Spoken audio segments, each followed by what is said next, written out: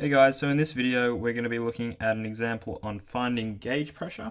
In this particular example, density of the fluid that we are considering is not a constant, so we have been asked to find an expression for the gauge pressure of a column of compressible air in the atmosphere. Keyword here is compressible. Since it's compressible, rho changes with height. We're told to assume that the temperature is constant and that the ideal gas law is satisfied, and the pressure at the surface is P0. So this is the column of air that we're considering at the surface, at the Earth's surface, where Z equals 0, P equals PO. Z goes from the surface up, and we're going to say that the height of the column is some constant h. So since the air is compressible and rho is thus not constant, we can't use the hydrostatics pressure formula, which we looked at in a previous video, which we derived as PO plus rho GH.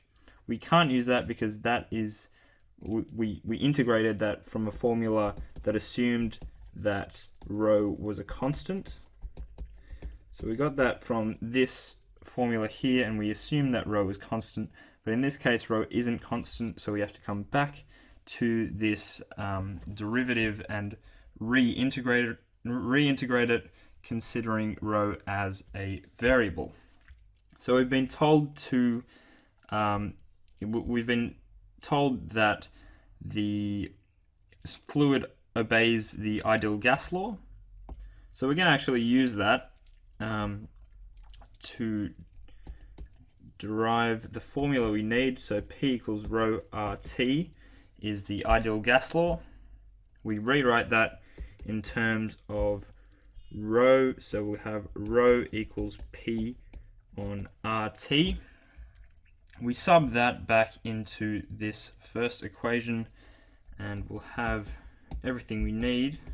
dP on dz equals negative PG on RT. So we know that in this case, since P is a variable, R and T are constants, rho will also be a variable because as P varies, rho varies.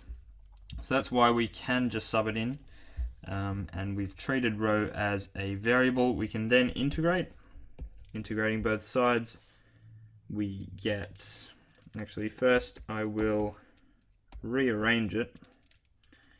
So I'll have dP on P equals negative G